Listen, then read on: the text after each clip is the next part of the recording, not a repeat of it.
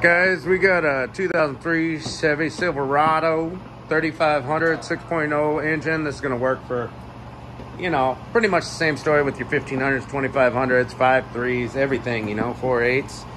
We got our little cover off here, our little shroud. We just started. Got it right here. It's got these little plastic pop clips in there. You pop out the center and pull them out. Not too hard. They just saw your butt crack, Jamie. All right, what are we working on I got next? a butt crack in there. Sweet. Uh-oh. We got ourselves a clutch fan right there. We're gonna want we're gonna want to take that apart. We're gonna want to get this radiator hose out the way. We're gonna want to get the shroud out of the way. You see you got some bolts there for the shroud. Yep. We're gonna get this intake out of the way. You got a couple of hose clamps. This has an aftermarket cold air intake doohickey. Don't do that. Just leave it stock, guys. Jesus. Mine came that way, so don't get on me about that. Hose clamps, 8mm, 10mm, whatever they're going to be, or a screwdriver. Get everything out of the way. I'll come back to you in a minute. We got the top half of the shroud off. Same old plastic clips right there and there. You might have bolts on your model. Got our radiator hose off, our upper. Came off of there. This one had some hose clamps. Used big pliers to press that spring clamp in. On this one, we have trans and oil cooler lines. This one's held on with a hose clamp right here. And then this one's a little bit of a specialty. You pull this black guy back. You can see it's a little crusted. There's a little clip inside there. I usually use a tiny pick to get it out. It will go flying on you. So make sure you don't lose it if your new radiator doesn't come with one. We'll go ahead and get this bottom half of the shroud out too. And same story on this side on the oil cooler lines. We've got this clip. I can't get this one with my hands. I'm going to need a screwdriver. And there's a clip inside there. Let's go ahead and get this disassembled. Get an oil bucket to catch any oil. We already caught the coolant. Drain your radiator first is always a good idea. Is there a radiator drain down below there? There might be on this one. It depends on the year and the model. If they've been replaced before or not. That kind of thing. Let's get that stuff done. Chevy truck. Clutch fan removal. We got our shroud and everything off because we're doing a radiator too. Here's our clutch fan wrench kit right there. You can rent those from any major parts store and get your money back when you return them through the rental program. You also need a spanner wrench. A lot of the kits come with that. And what we're going to do is hook it on, and I'm going to show you that after we crack it free. If you have two guys, it really makes a difference. It helps. All right, so we're going to hold this. I'm going to hold this one down, and Jamie's going to pull that breaker bar.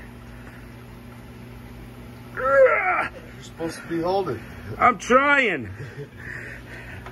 All right. Are you ready? Yep, crack it free.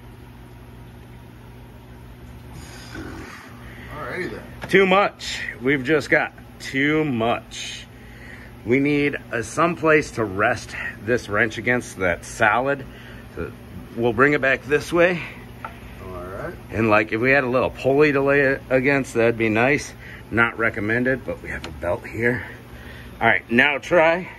Alright, here we go. We just get joy. We just got joy. Did it slip or did we crack? Slipped off. Oh, my spanner wrench slipped off. See your spanner wrench right here. It's got these pegs.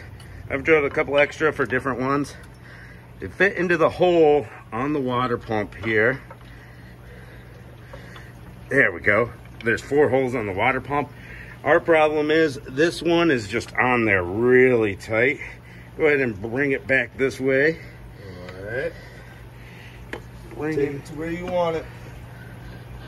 All right, now try it again. I'm seeing where your problem is. Yeah, we're still on it a little. Give it a little more. All right, I'm going.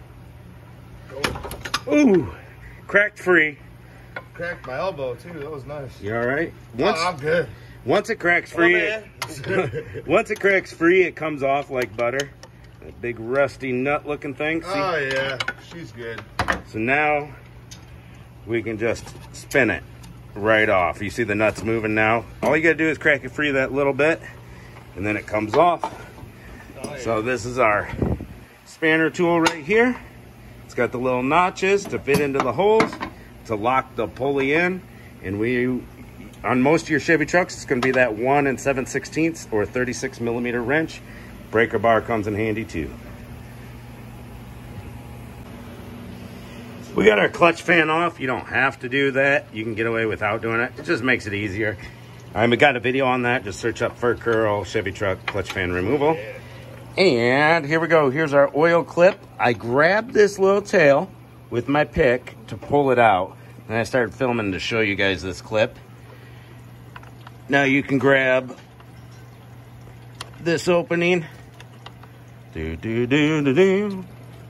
to film her. And pew! See, it just went flying. It went pew. That's why I want my other hand not on the camera, but actually on the back of that clip so it doesn't go flying. Well, it's flying that way. I think it went in the coolant bucket, but I'm pretty sure a new radiator has new clips. They don't always come with new clips. Be careful, guys. So we're gonna get these. We got our hose draining down there. We're gonna get these lines off. And then we're gonna work on getting this radiator out of here.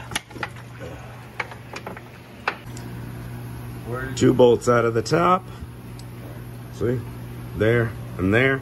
Now it's ready to come out. Wait.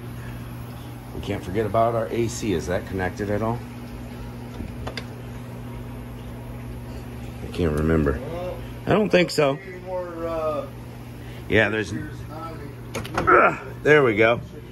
She just press in on that top clamp, or press out. Press out? Yeah, inwards towards the vehicle. Yep. They're tough right up in there. Yep. Oh. Yeah, we're just stuck on some hoses and stuff. It's ready to be pulled right out. So I'm going to drop my camera so I can keep the hoses out of the way while Jamie pulls it out. There's our new radiator. We've checked to make sure everything's the same on the side that's facing that way. It is. Correct radiator. And I'm gonna keep these hoses. You can see that lower radiator hose is still connected, and that trans line and stuff. We can keep everything forward while Jamie finesses it in there. And we can't forget our rubber stoppers at the bottom of the radiator. You see those 2 big holes on each side the radiator goes into. Usually the new radiator is not provided with these rubber pads at the bottom. So make sure you exchange those over if you didn't get any. And we'll drop this new radiator in. All right, we got our new radiator in. We transferred our upper bushings over. That's how they fit in there. You can kind of fit it in. It might give you a little trouble, but half on one side, half on the other. Important note, some of these radiators have a little clip on the lower bushing. See that little clip? So you gotta put a screwdriver in there and close the clip while you pull it out to get those off. They click in. Jamie's over here tightening our first bolts up there. And I will show you how these hoses go in. So your transmission hoses and your oil cooler hoses, we got the new clip in there, the new fitting in there, and they just snap right in. Typically. Snap right in. All right, the oil cooler hoses are harder to do with one hand. Let me try doing the transmission on this side. Make sure it's clean where it counts. Little oil's always not. There we go. You hear that snap? It won't pull back out. It is locked in. Do that on all 4 and hook your hoses back up. We've got everything hooked up. Bottom fan shroud in. Clips on each side. On that groove, there's 2 little teeth. They kind of go down there. And we got our fan started. We're just going to spin that on and tighten it down.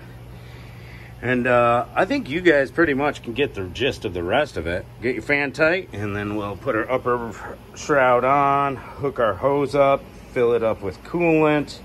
You get it. After you fill it up with coolant, go ahead and start it up and let it warm up, and it'll suck some more down. Shut it off, let it cool off completely, fill it back up, take it for a drive, let it cool down, fill it up again. You know, never open that hot. And yeah, you guys get it. Thanks for watching, and we'll catch you on the next one. Hey guys, we just put a new radiator in this. It was sealing from the side. We're almost all the way done and I'm feeling fantastic.